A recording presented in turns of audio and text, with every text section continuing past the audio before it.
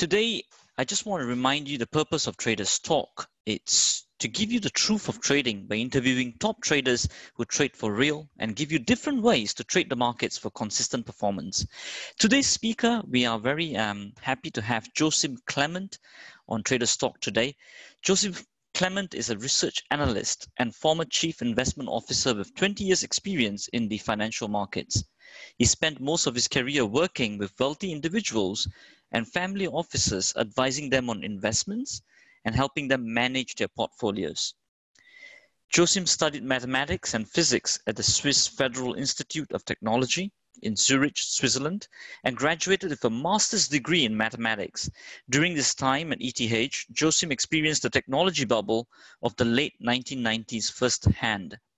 Through this work, he became interested in finance and investments and studied business administration at the Universities of Zurich and Hagen, Germany, graduating with a master's degree in economics and finance and switching into the financial services industry in time for the run-up to the financial crisis. The lessons he has learned through his career have been brought together in his new book, 7 Mistakes Every Investor Makes and How to Avoid Them. Joachim, it's a great pleasure to have you today on Traders Talk. Welcome on board. Let me just... Great. Good to hear your voice. How are you today? Excellent. And thank you, everybody, for joining this webcast. I actually feel quite privileged because probably unlike most of your guests that you have, my focus throughout my career wasn't really in trading only, but a lot in investing. And I actually started my career as a long-term investor who basically got into trading for interests on his own. I love to trade a little bit on the side myself and through clients, having worked with family offices and private clients throughout most of my career, they obviously like to trade as well. And so I help them with their trading approaches as well. Okay, good. Yeah, just a little bit about you, Joachim. I think just to start it all off, we just want to know a little bit about your background. So how old were you when you first started? I mean, was there some or particular person, was there an event or particular person that triggered your interest in the investments? And do you do other things as well? Yes. So I got my start when I was at uni, studying maths and physics, but on the side I was getting more and more involved in a little spin-off of my university, which was an internet job exchange board. So a company that through the internet offered jobs to different candidates. Now, today that sounds totally boring and something that we know from companies like Indeed and Monster and you name it. But that was the early 90s and the internet actually was just a few years old. So it was kind of cutting edge stuff that we did back then. And that got me into the kind of the tech world and get involved in the tech world. And as part of that, I also started to dabble with the first few savings that I had as a student in tech stocks. Did really well for the first couple of years. And then eventually, of course, what happened, we all know the story, tech bubble burst. And let's put it this way. In the end, I sold most of my stocks with about 80% loss. And that's what I call school fees. Oh, wow. Okay. So it was basically your university days that really triggered your interest and got you into tech stocks. Any particular reason why you got into tech stocks? Because of the work in a small tech company. And, it's the classic thing. If you work in the tech industry, even if it's just like on a side thing with a company run by students and Ph.D. students and former students, you start to get interested in the industry, you get to know more people in the industry, and you start to get a feel for what is going on, and you start to think, oh, I know what's going on. So maybe I should use my money to make some money on the side with investments in some tech stocks. It's always interesting, Joachim. I actually start off with asking this question with every trader who comes to Traders Talk, and we actually always wonder on the. It's actually interesting how actually all the dots connect together, as Steve Jobs says. Actually, when you're doing it, you don't really see how it's going to connect in the future. But when you look back, it's actually marvelous to see how all the dots connect together, and there was an intelligent orchestration, was it not? No, absolutely. I completely agree with you. The situation is that, yes, it sounds terrible when I say, okay, my first experiences as a trader ended in a pretty much 80% loss Mm. after the tech bubble burst.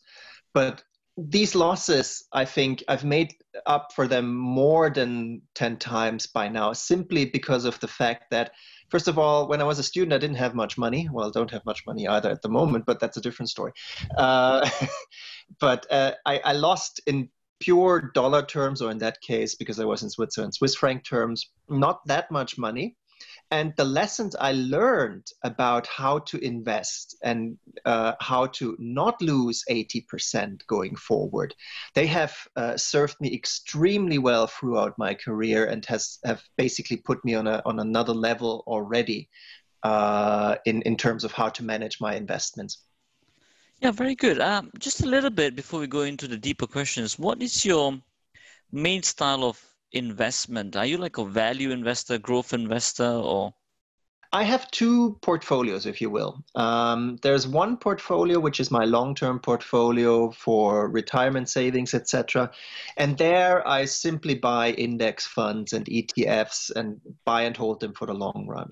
And then when it comes to my trading portfolio, which is the second portfolio, I basically have started my life as somebody who was mostly driven by value and quality.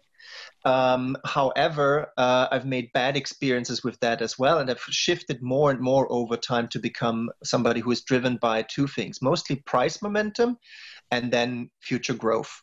So I've transitioned from starting as a value investor 20 years ago to becoming more of a growth investor today. My trading portfolio today is practically all of it, actually now at all of the stocks that I have in my trading portfolio are biotech stocks at this point in time. But it can be IT, communication services.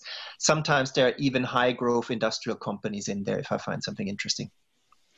Yeah, good. So that's interesting. You started off as a value and you became a momentum and a growth investor. I must say, audience, one of the um, real good things that really got me interested to interview Joachim today from his book was that how he actually uses a bit of trading concepts in his investment choices too. Now, before we get more into that on how you manage your trades and your investments, I just would like to know, based on the portfolio that you're having at the moment, which is, you said it's more on biotech and the tech stuff. Is there like a concept to all your investment choices that you take? Yes, and it comes from actually my work. I write a blog, as you may know, and as part of that blog, I like to read and read a lot of stuff in all kinds of areas. And with my science background, I also like to read a lot about scientific developments. So I tend to kind of get interested in specific new technologies or new science and research results. And that triggers some interest in particular stocks if it's already investable.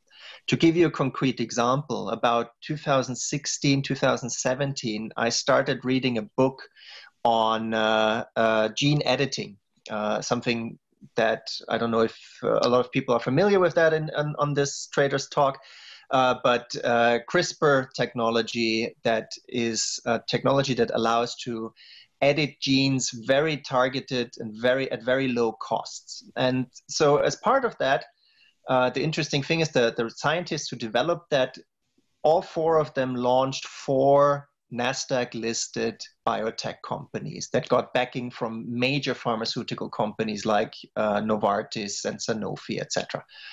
And so I got interested in those, and they just ended up in my trading portfolio and have stayed there for several years and did really well with them. Okay, good. So on the biotech front, I mean, a little bit more on the entry, like, is there like a typical entry that would look like for one of your investments? Like, for example, like, would you look on some charts? Would you look at some momentum? How would you define momentum? What would the entry look like? And I remember reading in your book, like, you do look at trailing P&E versus forward P&E, which I found really very, very interesting. So like that, what are your parameters for entering into your trades or your investments? Yes, so there are basically three main variables that I like to look at. The first one is momentum. And there I look at absolute as well as relative momentum over the last 12 months. So I look at the absolute performance of a stock over the last 12 months. I typically subtract the last month's return because there are these short-term reversal effects that we've often fall prey of. So in order to kind of not falling prey to short-term reversals, I look at last 12 months return minus last month's return, which gives me a good idea of the kind of medium-term momentum of the stock. There, what I would like to see, or what I have to absolutely see, is positive price momentum over the last 12 months. And ideally, not just positive, barely positive, but relatively high positive momentum, so that it's kind of a really good, solid price momentum. Once that is satisfied, I look at PE ratios and return on assets or return on equity, so profitability and valuation. And there, in both of these variables, I always insist, never look at forward PE ratios or forward return on assets or forward return on equity. Every broker in the world will tell you about how great forward PE ratios look. But the problem with forward ratios is that they depend on analyst estimates for future earnings. And we all know that analysts are on average chronically over-optimistic. They expect too much growth on average for the next 12 months or even the next 6 months. And as a result, a lot of companies, particularly high growth companies that have extremely optimistic assumptions underneath, they look extremely cheap if you divide the current share price by inflated or overly optimistic future earnings. So instead of doing that, I go for past earnings. So I look at price divided by trailing earnings over the last 12 months. That has some different problems, because the problem, of course, is that you assume implicitly that what happened over the last 12 months will happen again in the next 12 months. And well, we've seen over the last 3 months with the COVID crisis that an awful lot of things can change very, very quickly. However, in most instances, I actually can show that if you do that consistently and just use trailing PE ratios instead of forward PE ratios, what you get is a significant outperformance versus using forward PE ratios. Simply because if you go and do this for year after year after year, most of the time analyst expectations are too optimistic and will distort your valuation metrics, just like your profitability metrics.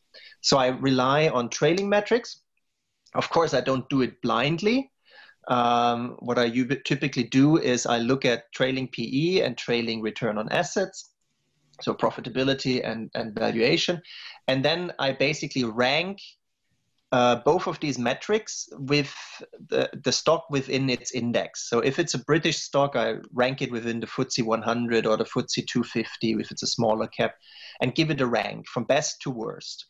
And then I add these two ranks together, and I get kind of an average rank or a total rank based on valuation and profitability. And what I like to see is that this stock that I'm looking at is in the top third of its index in terms of valuation and profitability. Because then I know I've got a stock that I know has positive medium-term price momentum and is relatively attractive and profitable compared to other stocks in the index. And that gives me a good starting point to go into the stock and then stay with it until I see signals that something has changed dramatically, which is, of course, why you don't follow PE ratios and other valuation metrics blindly. Very, very good detailed answer there, Joachim. I must say in chapter 1, page 30 is where I read your trailing PE ratio, and I found it very fascinating, found that really very justified too with all the research that you backed it up. I'm sure for the attendees who are listening in later on, I believe that you can show this on the screens as well, Joachim, like a little bit on how you would, so that'd be great. So we'll do that in the later part. Just a few more quick questions on entry. Just wanted to check, I mean, do you scale into trades? Like, do you put more into the stock or the investment or the trade as it shows favorable more momentum? No, I Okay, have you a don't. strict discipline of equal weight. So I have a budget for each stock. So typically when I have a portfolio that is my trading portfolio, and let's say I have 10,000 or 50,000 in there, let's pick an even number, 10,000. Typically I have around 4 to 6 or 7 stocks only in the trading portfolio. So it's very focused. Nice. And then I just put an equal amount, equal budget into each of these stocks. But I don't rebalance either with the trading. So I let them run. And if a stock kind of triples in price, then out of those 2,000, I've gained 6,000. So then it's just much bigger than the other positions, maybe. Interesting. Now, the final thing on entry questions is that I just wanted to know, what is your best trade to date so far? And what was your thinking behind your entry? Now, let me just clarify on this definition. The definition of best trade to date can vary from trader to trader. Maybe you could define what is your best trade first, because I remember when we interviewed David Paul on this Traders Talk, he said that best trade for him not necessarily is the most profitable trade. For him was the one that taught him the best important lessons, for the future. So in that sense, firstly, what would your definition be for a best trade to date so far? And then what would that best trade be, and what was your thinking behind your entry? So I would, if I may, give you two answers.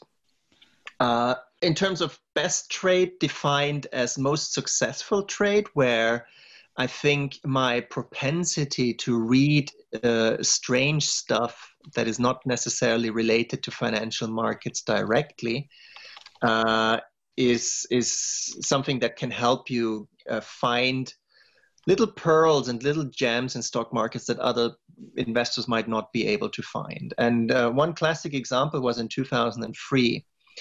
When the Iraq war started in Iraq. The US invaded Iraq. Stock markets basically came out of the 2001, 2002 bear market, started to rally. And after a while, I thought to myself, okay, so we've clearly beaten Iraq, and now comes the rebuilding effort. And so what I thought was, well, one thing that Iraq has that a lot of people underestimate is it has a pretty highly educated elite. And they actually have money because of the oil exports.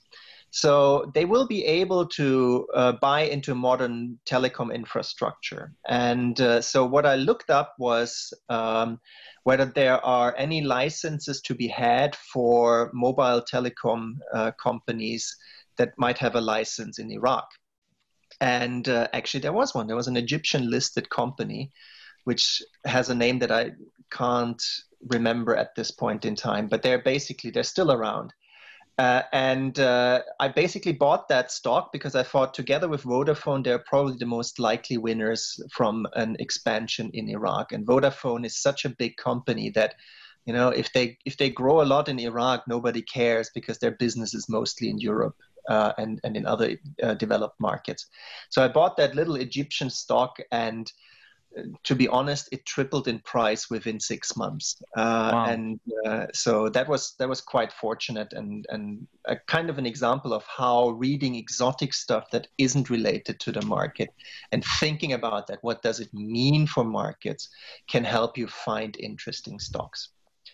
The second part of the answer is stocks, I would say, best trades that teach you a lesson. And in that respect, I consistently refer to my biotech stocks. I'll show you later on Gilead, which I still have in my portfolio, is one of the few stocks that I have at the moment. But there I constantly learn the lesson how important it is to limit your downside, because obviously a lot of these tech stocks, biotech stocks, they're super volatile and they can have massive swings. And so there, what I do is I really have learned with Basilea Pharmaceutical, which is a Swiss biotech company that I traded a lot in the 2000s. to limit my losses in order to live another day. It's kind of where I first learned and applied the lessons from the mistake I made with my technology investments very early on, where I let the losses run until I was down 80%. With Basilea Pharmaceutical, which for a long time, just like Actelion, another Swiss biotech company, they were basically one product companies. They had one product in the pipeline. And if the clinical trials failed, the stock was worthless. And if the clinical trials were successful, the stock would double in price. So I used a lot of stop loss and re-entry techniques to manage my risk while not giving up on the stock and giving up on its long-term outperformance. And I'll show you in a later stage with the screen on Gilead how I do that in practice. Very interesting. And I think that's the thing that really made me fascinate about how you wrote the book and why I wanted to interview you, because you used the combination of the losses and stop losses and limiting them as well, and then also maximizing on your returns, which I haven't really seen most of the investors talk about, which actually leads to the second part on stop loss. Because most value or growth investors, Joachim, as we have spoken before, they do not talk about stop losses. They are more conventional in the whole buy and hold mindset, for many years and just leave it to run. So can you explain to us a little bit more about your stops? Like, when do you use them? Where do you place them usually? Yes. And I think that is one thing where I would say long-term investors, they typically poo-poo on trading techniques like stop losses because they say, oh, that's for the short-term investors and doesn't matter to us. But if you think about it, if you are a long-term investor and your investments go down by 50%, well, they have to double in order to just get you to break even again. And if you can instead avoid that 50% drawdown and limit it to maybe 20%, it will take you much less time to get to break even. And then as a result, over the long run, you will start to make more money simply because you're out of that hole quicker and back into profit zone quicker. And that is something that every trader knows. Every trader knows you have to put in stop losses so you can survive for another day. And I don't understand why long-term investors are so shy about these techniques, because they can really improve your long-term performance if done right. So what I've done is I've thought a little bit about stop losses. I've tried different things, looking at moving averages, etc., etc. But my constant problem was, if I am a long-term investor, I don't just want to be stopped out of a stock and then move on. I want to actually also be able to capture the long-term performance of that stock, which means that once I'm stopped out, I have to also define a rule how to get back in. And so what I did a little bit was to experiment with different stop loss levels, etc. And I came up with a rule of thumb that I look at the volatility of a stock, and I place a stop loss at roughly half an annual volatility. So if a typical stock has 20% volatility per year, so I typically place a stop loss at around 10% below my entry price, and I adjust the stop loss every year or every quarter, depending on how volatile the stock is and how it moves. If it has moved up significantly, I adjust obviously the stop loss up. But again, I typically put it 10% out of the money. Okay, so it's 50% of the annual volatility. So if the stock has got 30% and it's 15%, is that right? Correct, absolutely. And if you have a super volatile stock with 40% volatility, it would be 20. And if you have something for your grandma, like a food company, it would probably more like 7 or 8%. Okay. Was there any reason for the 50% thing, or why wouldn't you have placed it at 20% itself, which is what it's showing, or the average? Why didn't you take an average volatility over 5 years, 10 years, whatever like that? Because what happens is the further out you post it or put your stop loss, the less frequently it actually triggered. And my challenge was triggering it soon enough so that my drawdown isn't too high and I have a decent chance of getting out of my hole pretty quickly again. but at the same time not putting the stop loss too close to the current price that it triggers like every week or every month, and I just have a lot of whipsaws. So what I found was that half standard deviation is kind of the best trade-off for the kind of investment horizons that I look at, where I don't look at my stocks every day, but maybe 2 times a week or once or twice a week. Yeah. Interesting. Very good. So I guess you trail your stops as well. Just so every year you would then look at the annual volatility and trail the stops like that, or do you have a different mechanism for trailing stops? No, I typically look at my portfolio once a year and adjust the trailing stops on an annual basis based on last 12-month volatility. Got you. And your risk management, is it like, how do you do your risk management? Is it like 10% of your portfolio you assign to one stock? How does that work? So as I said, it's equal weight. So if I have my trading portfolio, I typically have, as I said, between 4 and 7 stocks in there, and they have an equal weight. So it's about 20% of my trading portfolio goes into each stock. But then again, I also have to say my trading portfolio isn't 100% of all my savings. So in terms of my total savings, I would say those 20% limits is about 5% max of my total savings. And what happens if you want to add one more stock into it? Then how would you then allocate in that sense? Yeah, well, so if I have 10,000 in my trading portfolio and I have 5 stocks already, then usually what I do is if I find a 6th stock, which is rare, I just add 2,000 from my savings and expand. Got you. All right, good. I guess we covered this one trade. The last one, yeah, before we go on to the screens, in terms of target, yes, where you exit, do you have like a predefined exit for all your trades, or do you exit live when certain parameters are fulfilled, or do you exit based on discretion? So which one? I either the stop loss triggers or discretion because I need the money for something else. Okay. But that is, I mean, in terms of when to take profits is either when I think that there is no case anymore and this stock has run its course, which to be honest has almost never happened, because I think if you have a really good growth case, then it can last for years, if not decades. And most of the time taking profits and exiting it has been triggered by more external things, where I needed the money to pay the down payment for my house, for example, and things like that. Yeah, okay. So you're saying it's basically a trading stop exit then. So there's no like predefined, like when it hits maybe $100, $1,000. Okay. No, I don't believe in target prices. I am a research analyst. I know how the sausage is made, and I know how these target prices are developed by brokerage analysts, and I know that they are unreliable. Okay, good. Interesting to see that. Okay, so I guess it's just stop loss, and the stop loss you already said that. You don't scale out as well, I presume, from what we've spoken. No.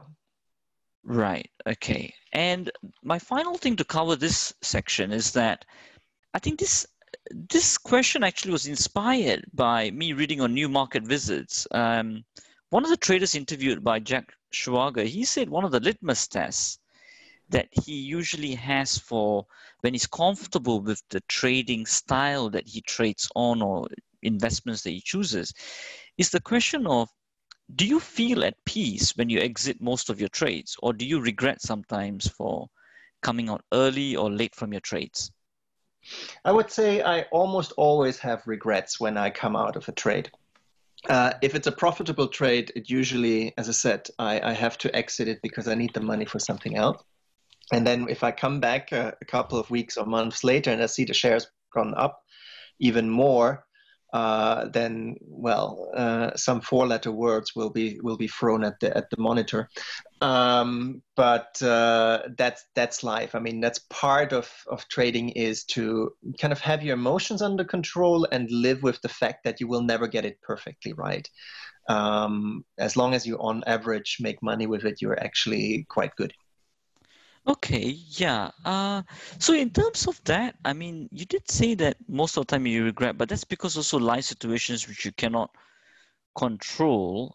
Yes. Do you sometimes then look to how, okay, let's say if we were to put a constant parameter here, which is, let's say we take out all those external life scenarios and all that, but the ones where all the life scenarios were kept constant and all that, on those trades, were you at peace when you exited them? Yes, and that's part of my stop loss strategy. It is designed also to minimize that regret, because as I mentioned before in this traders talk, when I have a stop loss, I also have a re-entry strategy. So I always, when I get stopped out, know under which condition I will buy that stock again. And that is actually something where I look at the price relative to its last 3 months low. And if the stock has climbed from its last 3 months low by more than a quarter annual volatility, I buy that share again.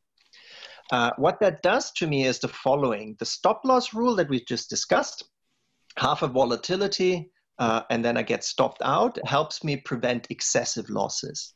But once the bottom is found and the momentum turns positive again, I obviously don't want to wait forever until I get back into the stock and maybe lose a lot of the recovery. So I've triggered, or I've designed a re-entry signal that is faster than the stop loss signal, in the sense that it looks at the last 3-month return. And if you say you have a stock with 20% annual volatility, I got stopped out at 10% loss. And then it maybe goes down a little bit further, and then it starts to rally again. And at some point, it is up 5% from its low. That's when I buy into that stock again. And that's when I try to capture the recovery and go back into the stock and capture the long-term momentum of the stock and the long-term growth of the stock. And I have designed that rule explicitly to avoid having to feel regret that I got stopped out, and worst case scenario, the next day it started the rally of a decade, you know. And in order to prevent that regret, I've got these re-entry rules. And that's why whenever I get stopped out, I'm really at peace, because I know if it gets worse, I'm out of the stock, I'm out of that market. But if it comes back, I'm pretty quickly back in and can benefit from the recovery. Brilliant. You know what? I must say that the re-entry rules and the stop loss rules were really one of the best parts of the book. And it's really good to see how you were approaching the market in a very different way than to most conventional investors, where they would see almost their whole investment just drop. I mean, especially, you know, in February this year on the Dow, we had a 11,000 point drop. And that would have carried a lot of stocks along with it as well, because it's weighted on the 30 biggest stocks of US. So all these stop loss and re-entry rules that you talked about in the book, 7 mistakes that every investor makes, was really very beneficial, I must say. Just a quick question on that, is that how many of those trades where you re-entered, they stop you out again, and do you re-enter them? Yes. The worst thing that can happen to my trading strategy is, and so many traders know that with their strategies, if a stock goes sideways, if a volatile sideways movement, you get stopped out, you come back in, you get stopped out, you come back in, you get stopped out again and again and again. And that will drive you mad.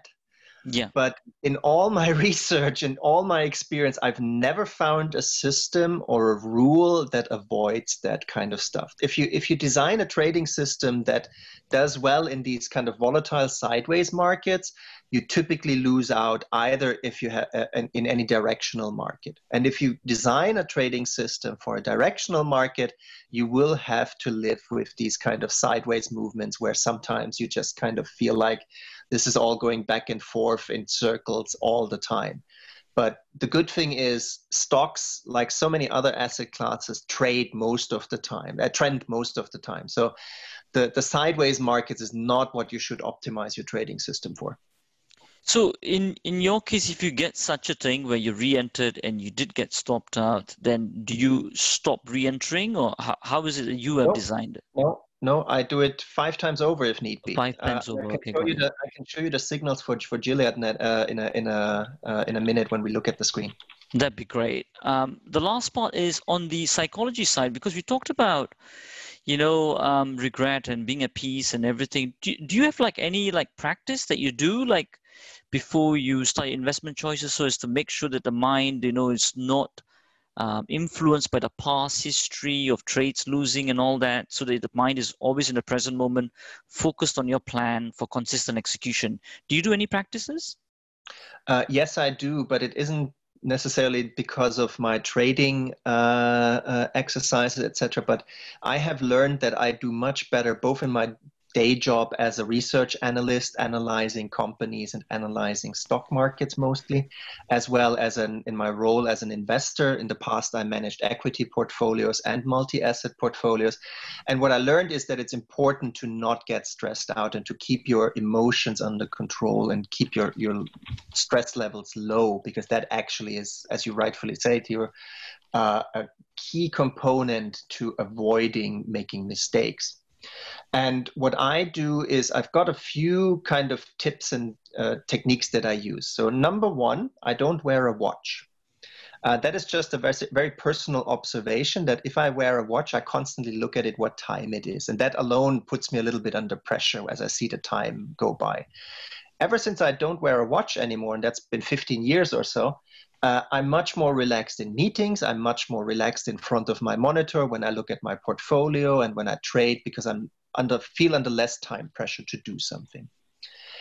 The second thing I tend to do when things get really, really crazy, like in the current coronavirus crisis and everything is super stressful, I tend to use progressive muscle relaxation, which is a simple relaxation technique where you tense up all your body muscles one by one and then relax them again. And that is kind of like a mini relaxation technique, similar to meditation or mindfulness, that you can do either in the office, 10 minutes, or you can do it at home before you go to sleep. And then something that I don't do anymore, but I used to do quite a bit in the past, was what I call the gadget-free Sunday, where every Sunday I basically said no internet, no email, no phone, no TV, nothing of that sort. Just shut everything down and take that day off of any electronics and information. And you would not believe, it's like a mini vacation. In the beginning, I was afraid I might get bored, but you don't get bored at all. It actually is something that helps you recharge your batteries. And then on Monday, you can go back to the markets and have far more energy. Listen, that was really nice that you really shared that. That's very interesting, very different as well. Don't wear a watch. I'll remember that.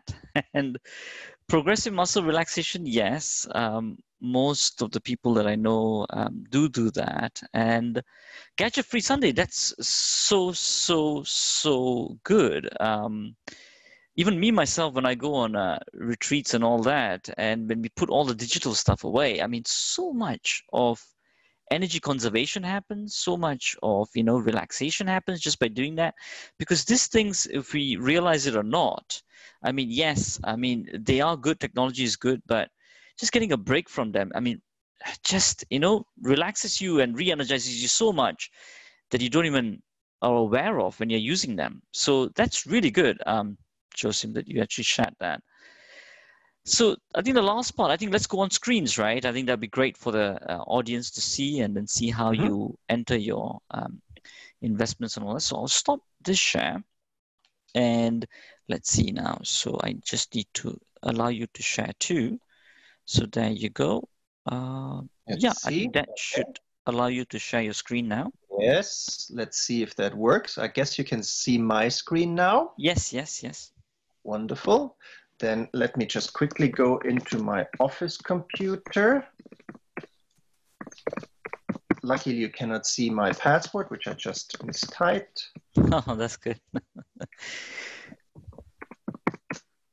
There we are. Can you see my Bloomberg screen here?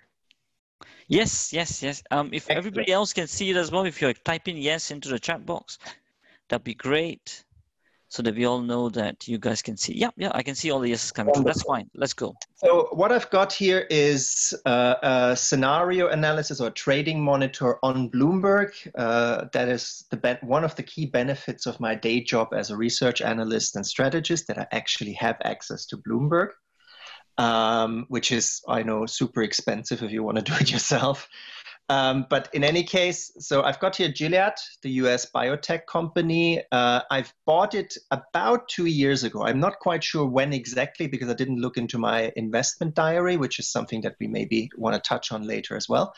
When exactly I bought it, but I remember sometime in early first half of 2018. So what I've done here is looked at different trading strategies for Gilead since over the last 2 years, since June 2018 till today.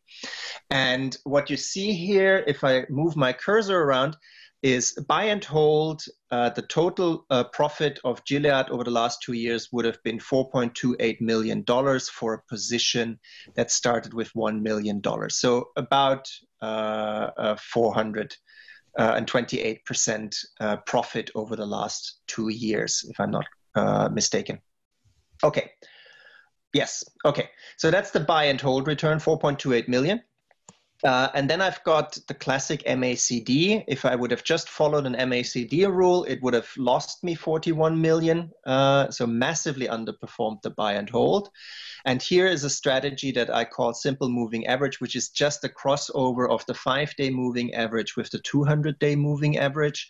Nothing fancy, nothing sophisticated, but it's something that on the index level, if you're trading FTSE or S&P 500 or NASDAQ index ETFs or futures, that actually works quite well. For single stocks, and I still haven't found out why, it tends not to work at all.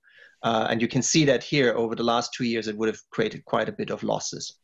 And what I've got here is the rate of change, JK. That is the strategy that I've tried to explain a little bit with stop losses and re-entries. And if we click on that, we can see, if I move that up, this is the price of Gilead, and the green points are when I would have bought, and the red points are stop losses. And the green here, again, is a re-entry signal. And you see exactly that's what happened in the second half of 2018. Gilead dropped more than 10% from its last high, and I had to sell it.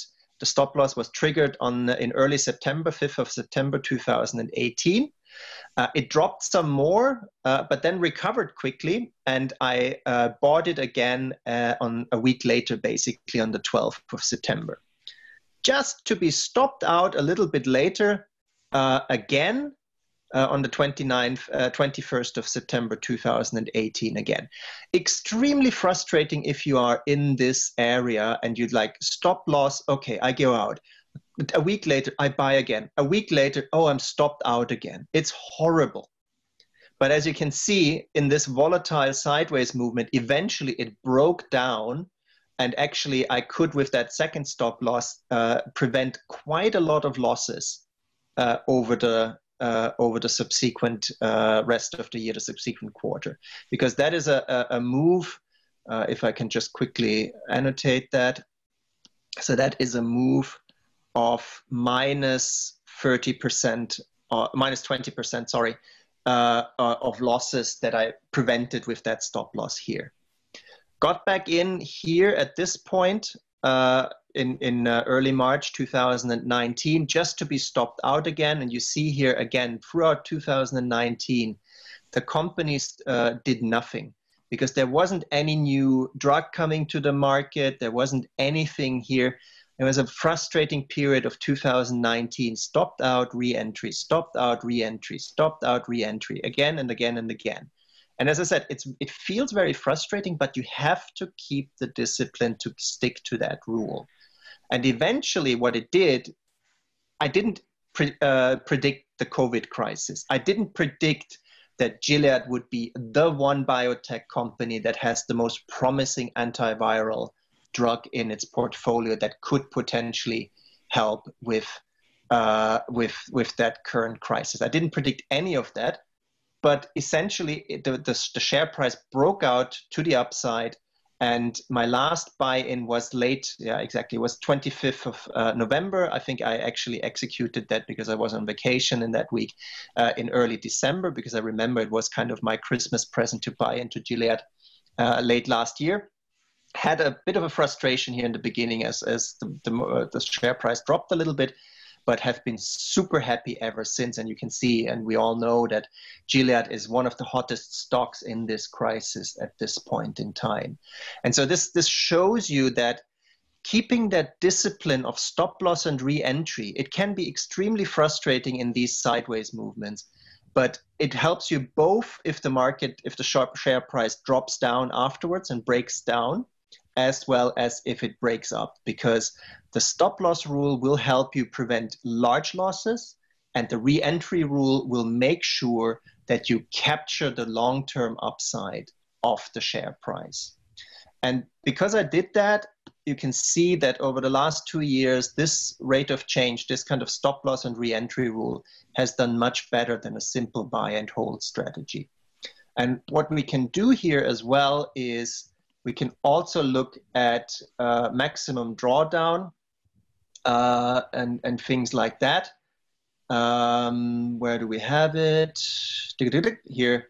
The buy and hold would have a maximum drawdown of 23%. The worst of this rate of change strategy that I just explained was a little bit less than 20%.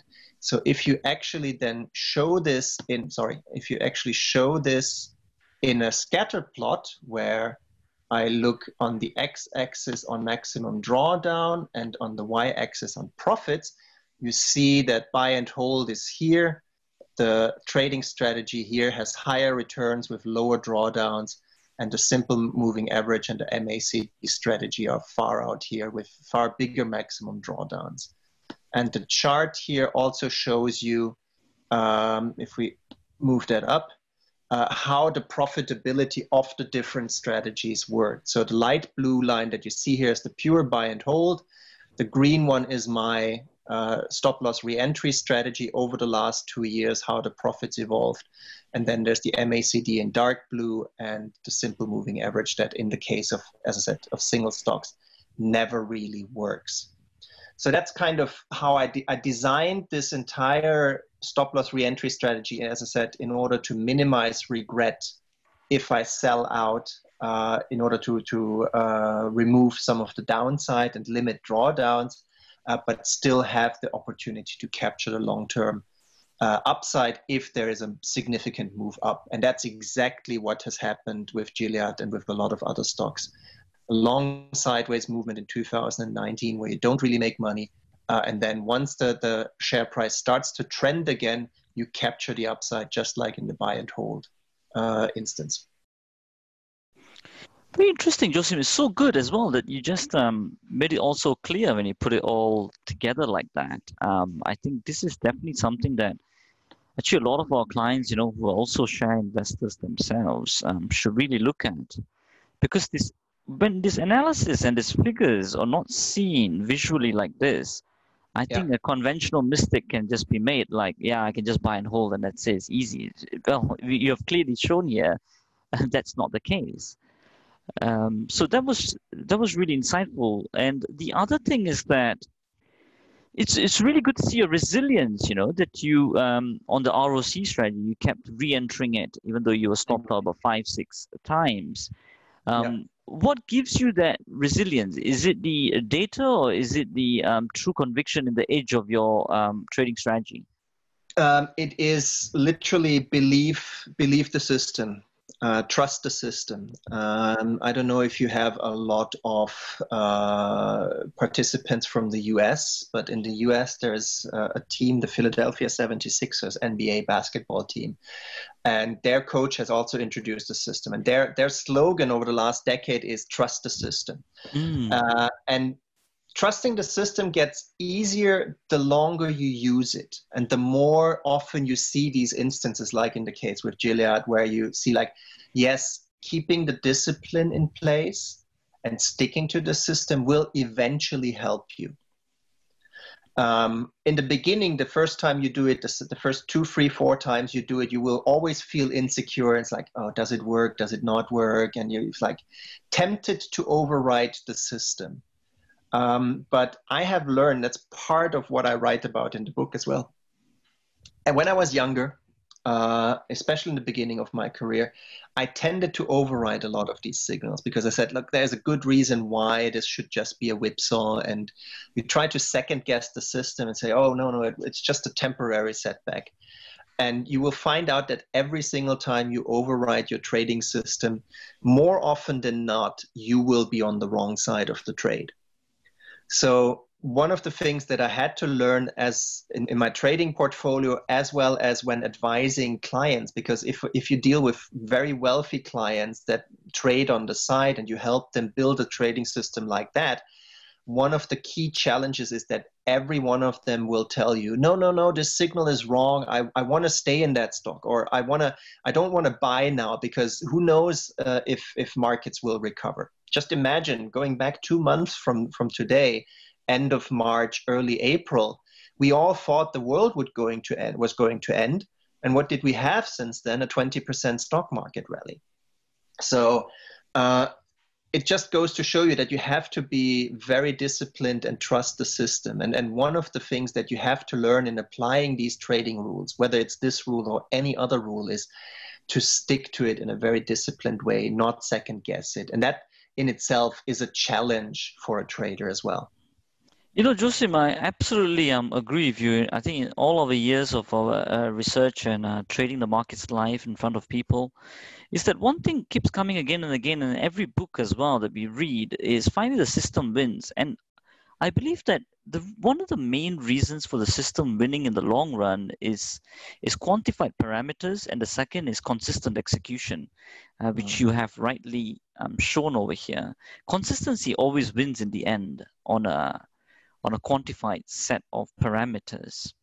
Yeah, absolutely. Yeah. And I've just seen that written all over all books, time and again.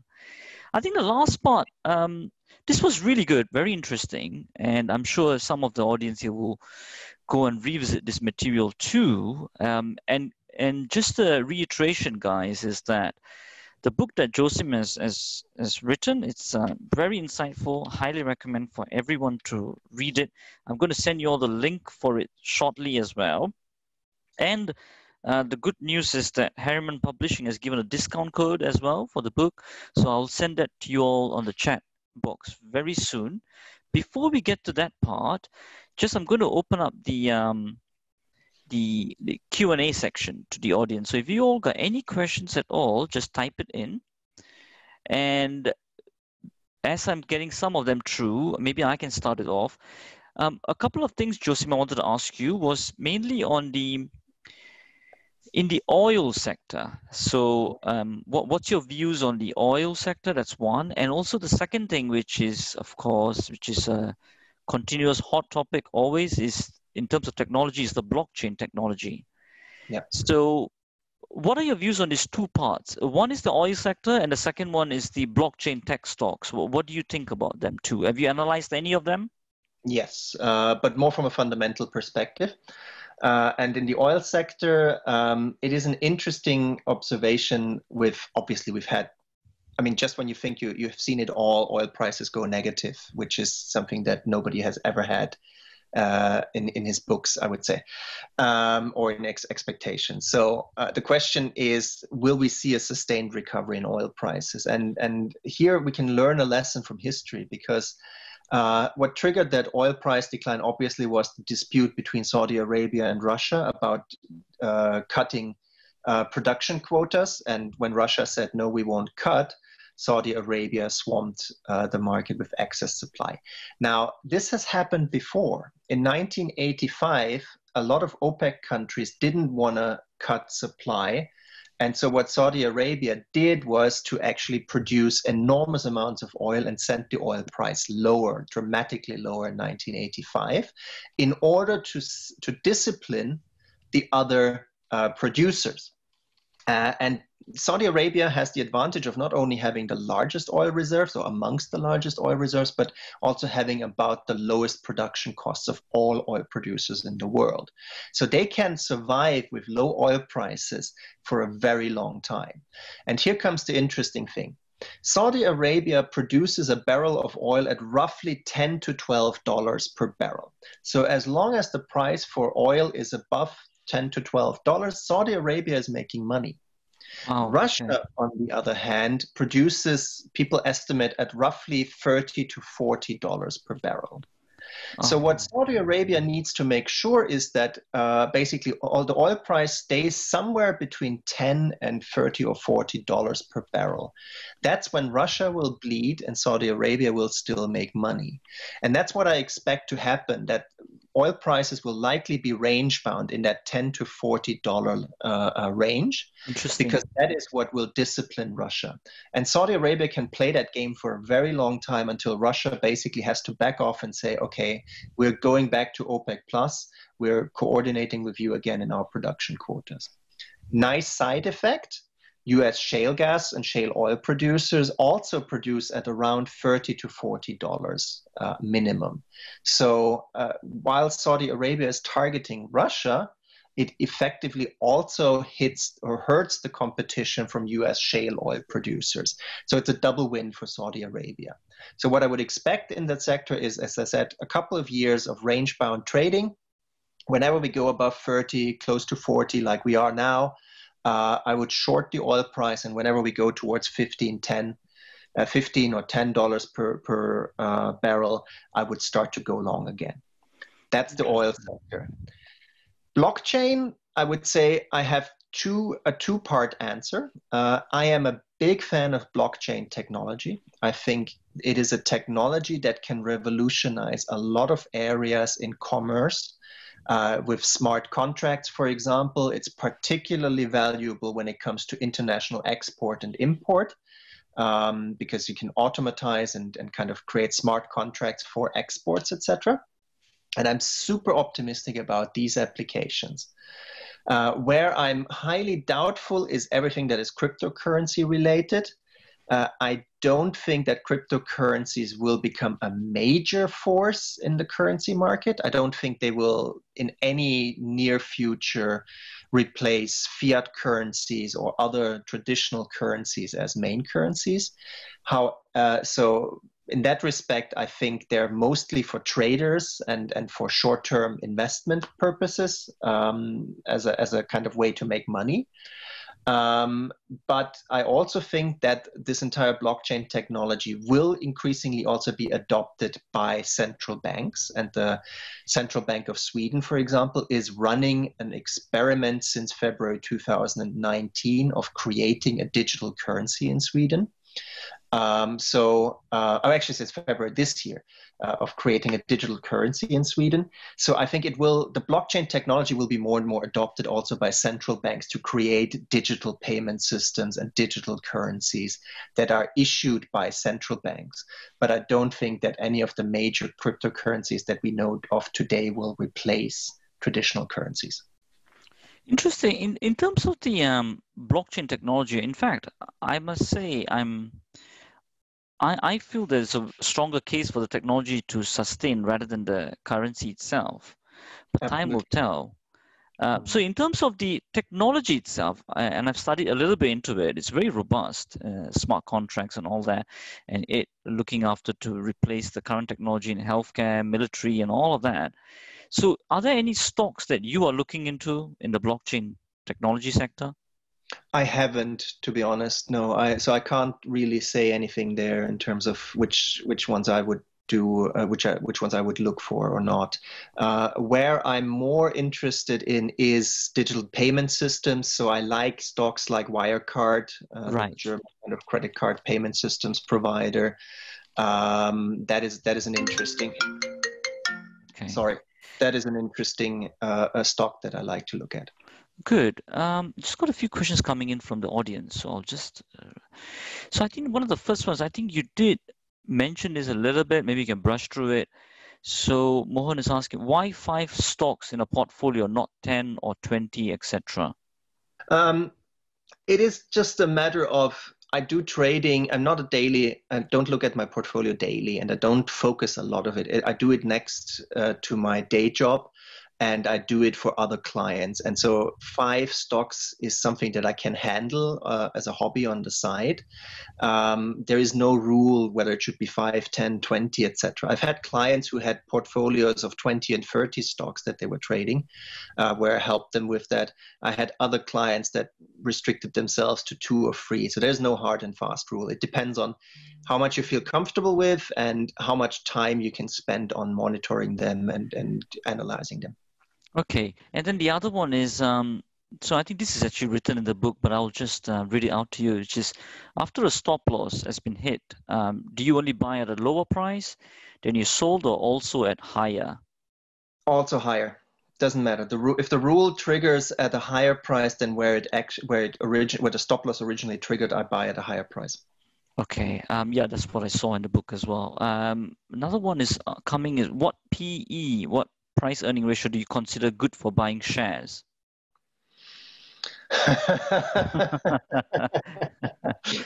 Low enough so you make money. I think you cannot give a hard number. So Ben Graham originally said below 10 would be a good number. It's hard to find a PE below 10 these days. Well, now in the crisis, yes, but otherwise not.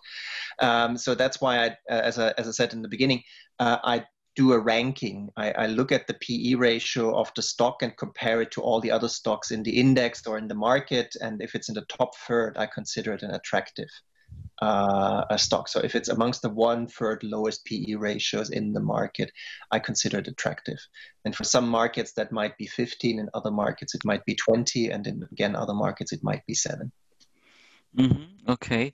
I think a few others. I got to, just looking at time. Just got to pick out some other questions. I think the simple one. I think when I'm reading it, I'm sure there's no one answer to this. I mean, the question is FTSE now on the onward trend, or is it still going up and down?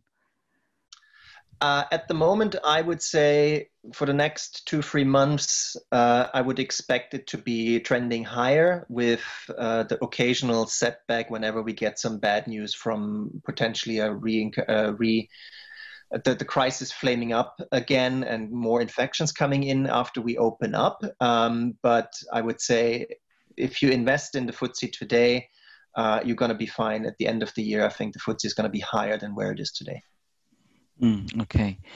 I think the other question is the same thing again on volatility. I would suggest that you guys read the book on that, on the specifics. How often do you monitor share price for re-entry, or is it an automated process? The stop losses are automated. So whenever I buy a stock, I automatically put a stop loss into my e-banking system. The re-entry is monitored on a weekly basis. I just quickly check every Monday where are we with the 5 stocks or the 6 stocks that I have. Takes me 5 minutes, and if a re-entry signal has been triggered, then I just quickly buy them. Great. And I think the one last question I'm getting is there a case to be made for small and micro caps being more reactive, flexible, business sustainable long term, although their debt levels are usually and suffer from higher volatility? Yeah, the problem with small caps and micro caps is the liquidity issue, that you have sometimes very, very strange price jumps if the stock is very illiquid. And so that can mess up your stop loss and re-entry completely. Because your share price might just drop through the stop loss without you being able to execute the stop loss, because there's just no market there, no turnover.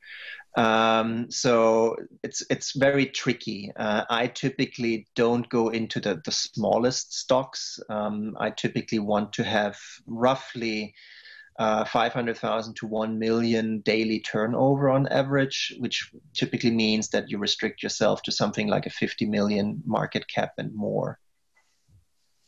Okay, great. I think that will conclude that. Just a quick thing on, in terms of where to get your book, 7 Mistakes Every Investor Makes. So let me just put in the link, guys, over here on the chat box. I believe all of you can see that at the moment.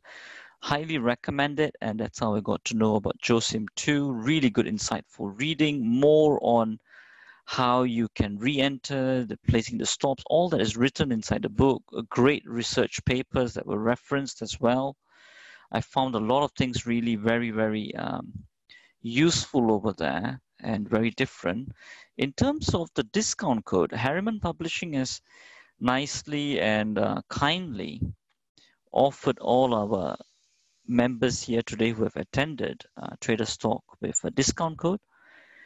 That's Mystics30. So let me just share my screen very quickly, guys. So this is the page you can go on to, and if you add to basket, then you can put in your discount code at a particular point. I believe over here, view basket over here, and I think you can put your discount code at some particular point that you can see. I think you can go to checkout and then yeah, that's right, and I think you can do it there. So I've given you all the discount code for that one.